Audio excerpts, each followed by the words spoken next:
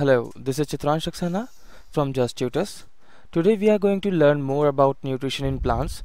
We have already learned some topics of nutrition in plants in the last video, so we'll move on further learning about the ways of what is nutrition in plants. Let's check out what are the objectives of this video today. So the objective of today's videos are, very first is other modes of nutrition in plants. That what are the other modes of nutrition in plants, how do they get their food. Then we'll learn about saprotrophs and how nutrients are replenished in the soil. Before learning about these objectives, we will try some warm-up questions to check out that what we have remembered from last video or the last topic. So here are some warm-up questions. You can try these questions by pausing the video, and after that you can check your answers on the next slide. Take your time and try these questions. Here are the answers of all the questions. If your answers are correct, then well done. You have really good basic knowledge prior to this topic which we are going to learn today. So let's start with our today's knowledge and learning what we have to learn. So very first we have various modes of nutrition in plants.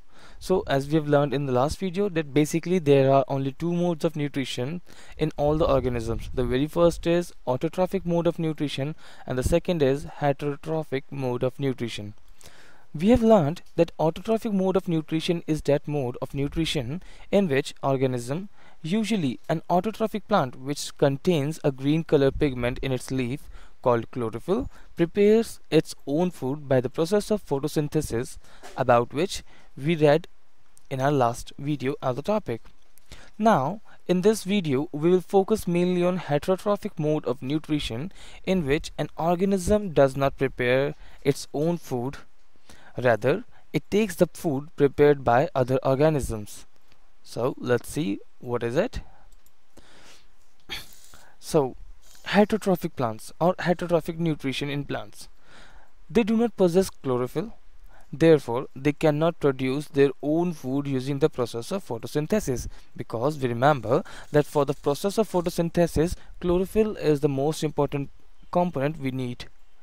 So heterotrophic plants obtain food from other plants by following some other ways. Like we can see here, the other ways they follow to obtain their food is like they use parasitic mode, saprophytic mode, symbiotic, and some are insectivorous. Now we learn what are these modes. Let's move ahead. Parasitic mode of nutrition. The organism which exhibit parasitic mode of nutrition are called as parasites. Parasites obtain their nourishment or nutrition from other living organisms.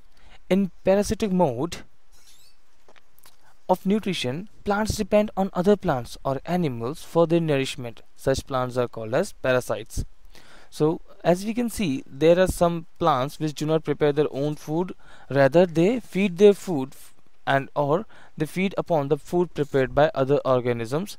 Such plants deprive the host plant from their nutrients. For example, cascata, we also say it amarbil. This plant climbs on other plants to deprive them of their valuable nutrients. Now the next mode is insectivorous mode of nutrition.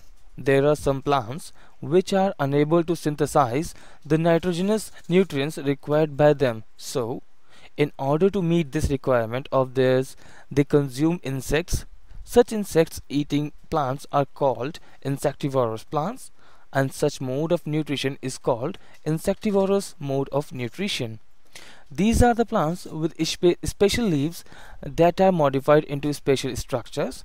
These structures have the ability to trap the organisms. As you can see in this picture, that it is a special kind of plant which have a special structure, and this structure helps them to catch these insects so that they can obtain their food by them. For example, the Venus flytrap and the picture plant are some of the insectivorous plants. Venus flytrap feeds on small animals and insects to obtain their nourishment. These plants especially obtain the nitrogen they require from insects and small animals. Now the next is saprotrophic mode of nutrition. There are some plants like algae which take their nutrition from dead and decaying organic matter.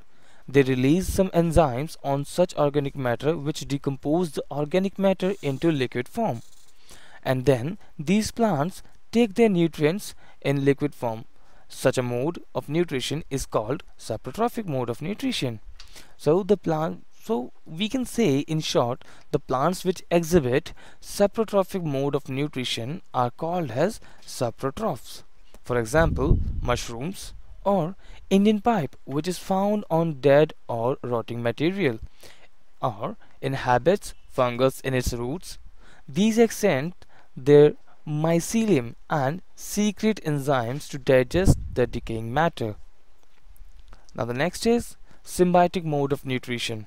Symbiosis is the phenomenon by which two organisms maintain relationship with each other to be mutually benefited.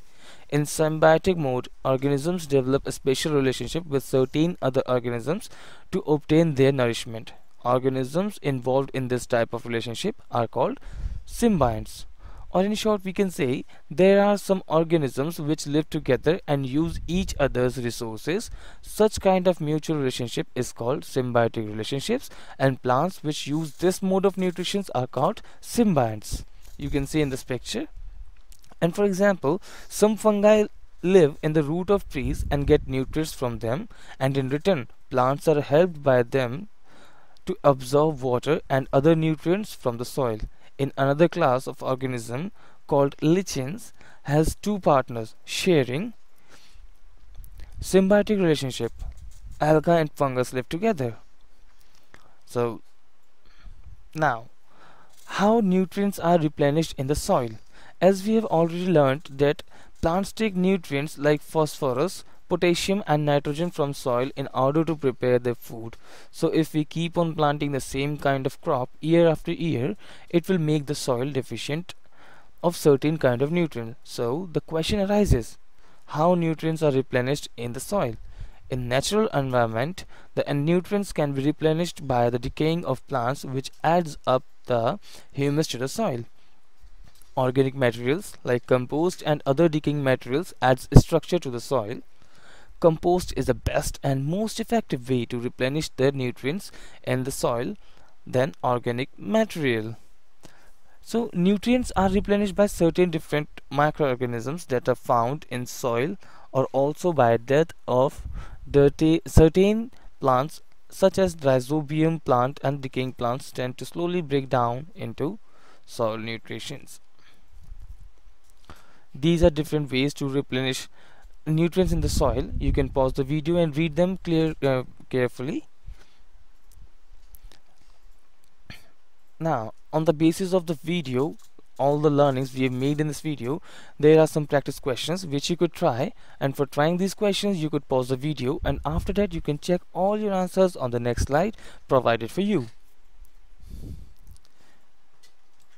Here are your answers. If all your answers are correct, then very well done. You have made a tremendous progress by looking into this video, and if not, then you can watch this video once again and try these questions.